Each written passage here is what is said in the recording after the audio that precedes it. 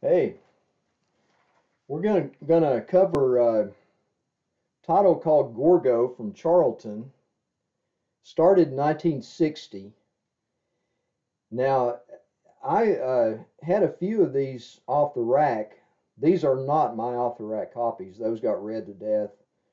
The covers were, torn off, and I don't know whatever happened to those original copies. But I managed to pick these up from eBay sellers through the years, and I was glad to get them because I loved the movie and I thought the comic book was really cool. So anyway, this is the first issue. This cover is probably by Dick Giordano. I'm not really sure about that, but from the sources that I checked, they seem to think it's probably Dick Giordano's work. Interior art by Steve Ditko, Sam Glanzman, Charles Nicholas as Chasel, Sal Trapani, and Rocky Mastricerio, Vince Alacia, and maybe Dick Giordano on the inside. And the writing on all of this pretty much was Joe Gill. He was the writer at Charlton. He wrote just about everything. Okay, this is number 2, and cover by Steve Ditko. Uh, Interior art, Steve Ditko.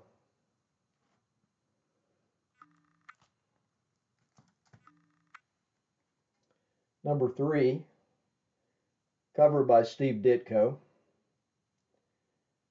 Interior art, Steve Ditko, Bill Molno, Vince Alacia. Number 4, this cover is by Steve Ditko. Interior art, Charles Nicholas, Vince Alacia, Sal Trapani.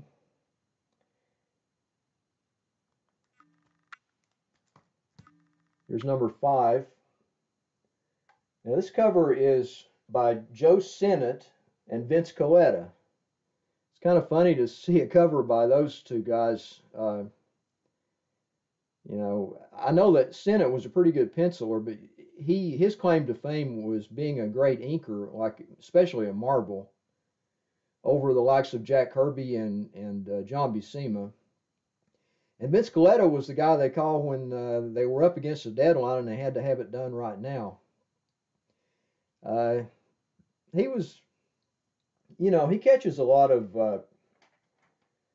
uh, bad reviews from fans for the most part because of his scratchy inks, and he a lot of times he would erase a lot of pencils just to save time, and ink in a bunch of black. But anyway, that's Vinny Colletta. He's the guy they called when they had to have it right now. And interior art, Joe Sinnott and Vince Colletta, Bill Molno, Vince Alacia.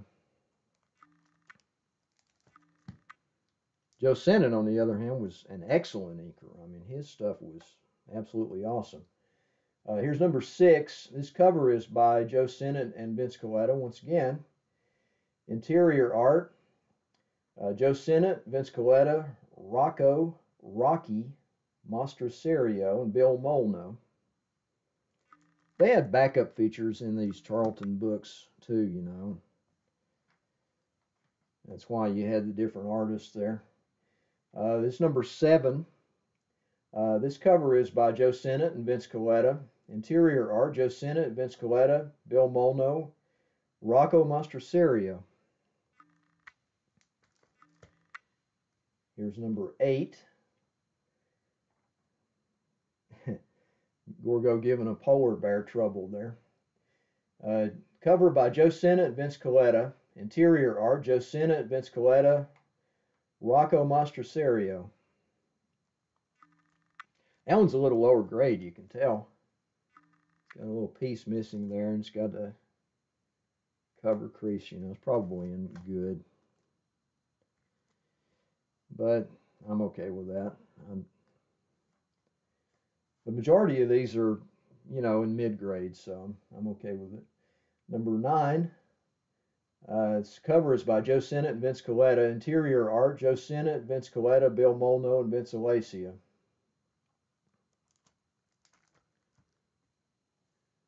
Here's number 10. This cover is, they seem to think it's by Dick Giordano and Vince Coletta, but they weren't sure at the Grand Comics database. Has some question marks after the names there. And then the interior art by Joe Sennett has a question mark, and then Vince Coletta and Rocco Mastroserio. Here's number 11. This cover is by Steve Ditko. Interior art by Steve Ditko, Charles Nicholas, and Vince Alacia.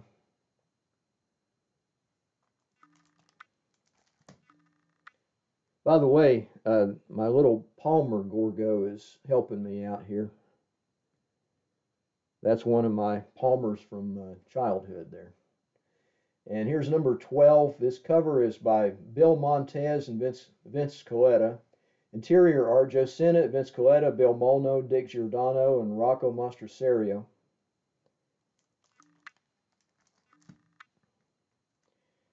Here's number 13, cover by Steve Ditko, interior art, Steve Ditko, Dick Giordano, and Rocco Mastroserio. Number 14, cover by Bill Montez and Ernie Bocci. I used to see these names signed on the cover, Montez Bocci, when I was a kid, because I started buying a few of them around this time when those guys started doing the title. And I always wondered if that was one guy or what. See, it's right there, Montez Bocci. It's two guys, Bill Montez and Ernie Bocci. So interior art, Steve Ditko, Jack Keller, Bill Molno, Vince Alacia. There's number 15, and that's a great cover there. That's Gorgo squaring off, looks like, against a T-Rex, of course. And they, in these type books, they always try to make the monsters kind of like the same size, pretty much, to make it an interesting fight. And that T-Rex right there is based on, I think, the Rudolph Zallinger T-Rex from the famous Zallinger mural. And in reality, a T-Rex, as terrible as they were compared to us, they were only like 20 feet tall, and even Gorgo himself, who was a baby, was a lot bigger than that. He was like, what, 50, 60 feet tall? His mother was like 200 feet tall. She was like a kaiju monster from hell.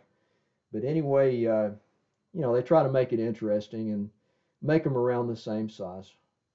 And that number 15 there is the cover is by Dick Giordano, interior art, Steve Ditko, Bill Molno.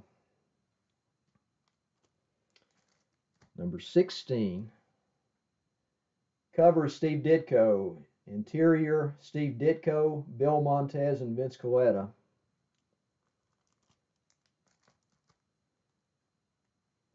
Number 17, cover by Dick Giordano, interior art, Bill Montez, Ernie Bocci, Dick Giordano, Bill Molno. Number 18, cover by Dick Giordano, interior art, Bill Montez, Ernie Bocci, Bill Molno. Here's number 19. This cover is by Dick Giordano and Pat Masuli, they think, with inks by Dick Giordano. Interior art, Bill Montez, Ernie Bocci, Bill Molno. I had a copy of this as a kid. I vividly remember that. Some of the fun monster comics I bought back in the mid-60s when I was a little bitty monster kid.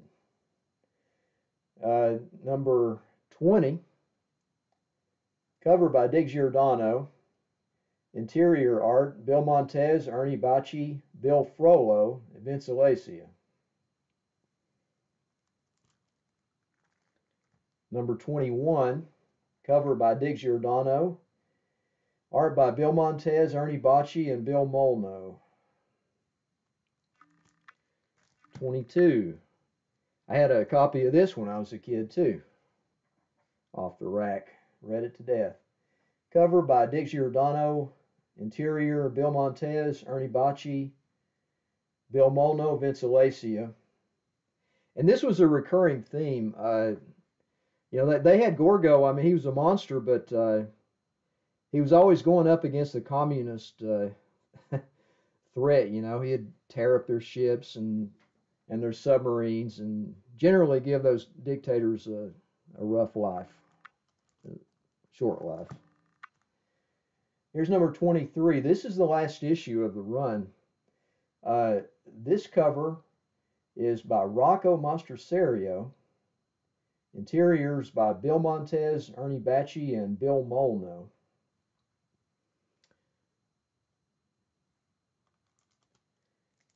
And this is one of the